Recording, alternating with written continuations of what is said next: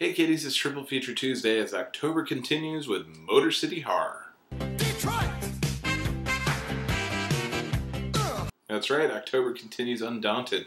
I am up to about 20 separate horror movies. I hope you guys are maintaining a good pace so we can get something like 60 before the end of the month. I believe we can do this. 2 a day, that's not too much to ask for. This week we're going to look at one of the more recent trends in horror movies, setting it in Detroit. Now, I don't know how closely you followed it, but Detroit is kind of on the decline. The population has dwindled to less than half of its highest. I think at the highest point, Detroit had something like 1.6 million residents, whereas now they've got maybe 700,000. People are leaving. The jobs aren't there. The infrastructure is dilapidated and terrible. It's basically turning into something either as bad as RoboCop predicted or as worse, because, you know, in RoboCop people were still there. In modern Detroit, people are leaving in droves. The city filed for bankruptcy, and the mayor was or is still considering bulldozing about 1/4 of the land just so they can somehow manage all the urban blight and horror that's happening right now.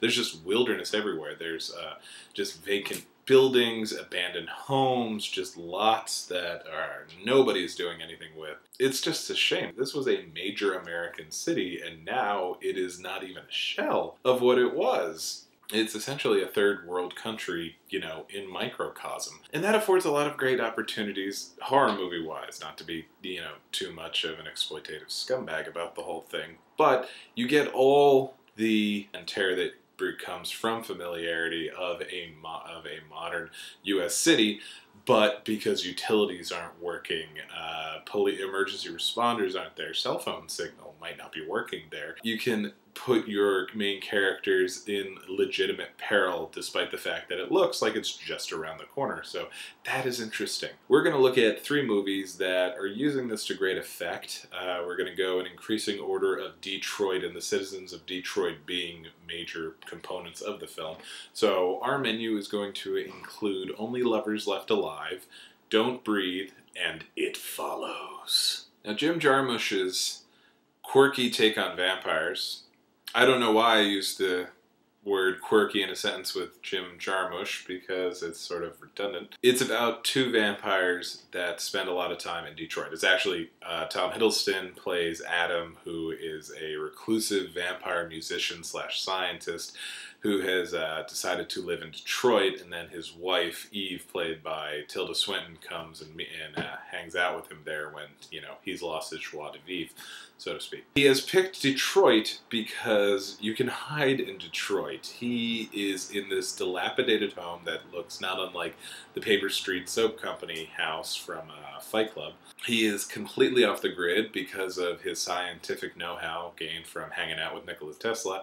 He is powering his house all by himself. He is in the middle of nowhere. It just happens to be a house in the middle of a city. There are really great moments spread throughout the movie where Adam and Eve go out and about in Detroit and just kind of drive around in the middle of the night, and there is no one. It is a veritable ghost town, which is a phrase that is used to describe Detroit by its actual citizens right now. It's really, really terrifying. Jarmusch uses it very well. He finds these great locations. It was shot primarily in Detroit, but the reason it's where we start as opposed to where we finish is because the movie and the characters go all over the world at different points. But Detroit is the central location, and it is dilapidated and horrifying. And you can just get away with whatever you want. People will get murdered through this movie. The concern is less that they have to get rid of a body in the middle of Detroit, and more, oh no, super rabid fans have figured out that Adam lives in this house.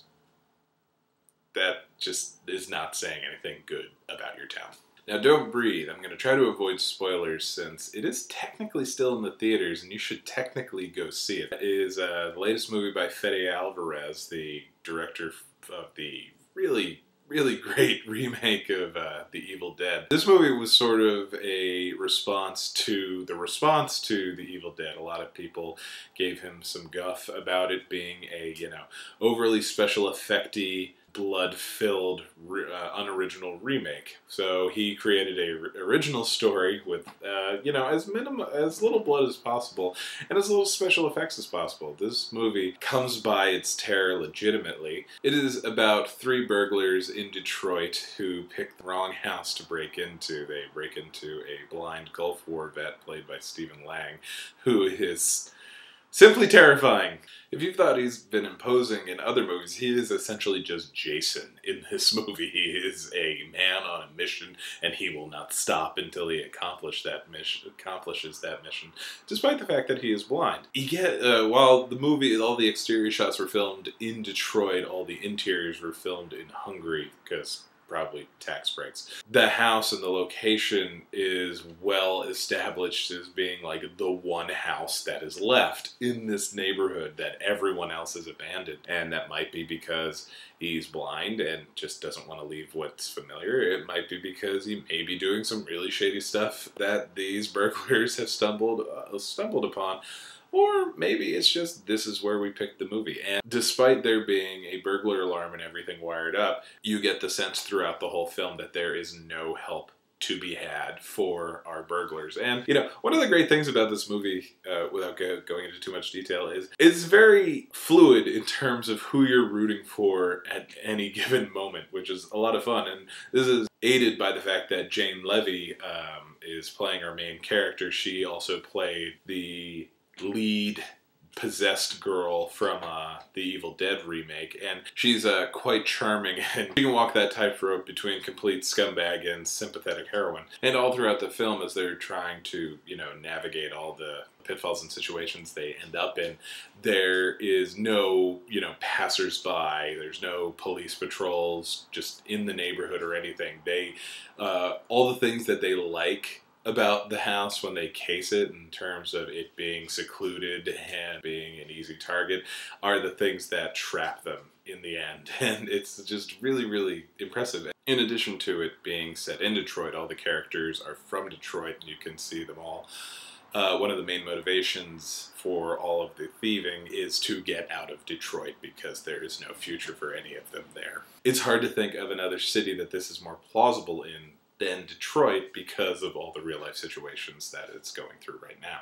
Finally, we have It Follows. I've talked about It Follows before, so we're not going to go into too much detail about it, and, you know, don't want to go into spoilers, but there is an STC, a sexually transmitted curse, where if you have sex with somebody that has the curse passes to you. The curse is that there will be an apparition forever walking slowly towards you. You can outrun it, you can buy yourself some time by putting distance between yourself and it, but it will always be following you unless you give it to somebody else. And the minute it catches you, it will kill you. This is completely filmed and set in Detroit, and throughout the whole film you get the sense that this is a place out of time. No, not necessarily in terms of we're creating a timeless atmosphere so that the movie will always be relevant, so much as time has forgotten this town. There is anachronistic appliances, gadgetry, cell phones and stuff, and cars and locations, and all throughout it it's very working class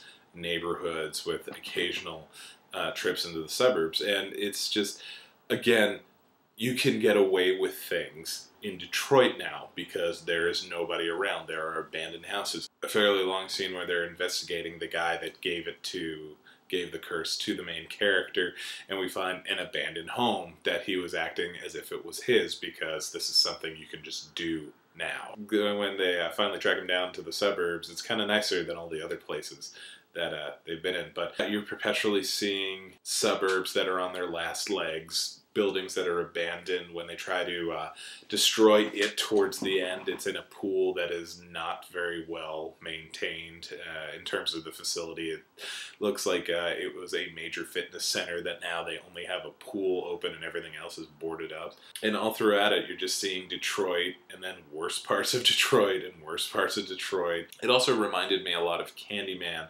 in terms of, in Candyman, there was an urban legend of the Candyman in a ghettoized part of Chicago, Cabrini Green, and it follows the whole premise of it feels like something that would arise in a downtrodden people's neighborhood. It's just like, you can't do trying to scare your kids into not having sex, so you tell them if you do this, it will follow you forever and a day. You see a lot of scenes where Jay, the main character, is trying to explain this and get other people to believe her, and it feels like an urban legend that somebody would make up. So it kind of reminds me of that, but you get just the sense of these really crazy things happening in poor areas where you can't trust anybody.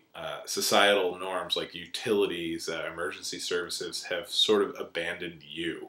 And unfortunately, this is where Detroit's at. I have absolutely no idea how they're going to fix it or if they can at this point. But it makes for a lot of good fodder for horror movies. So, hooray. So on that depressing note, I'll leave you until next week's last installment of October triple features for this year of our Lord 2016. It's going to be really gruesome and really, really messed up. Can't wait to see that.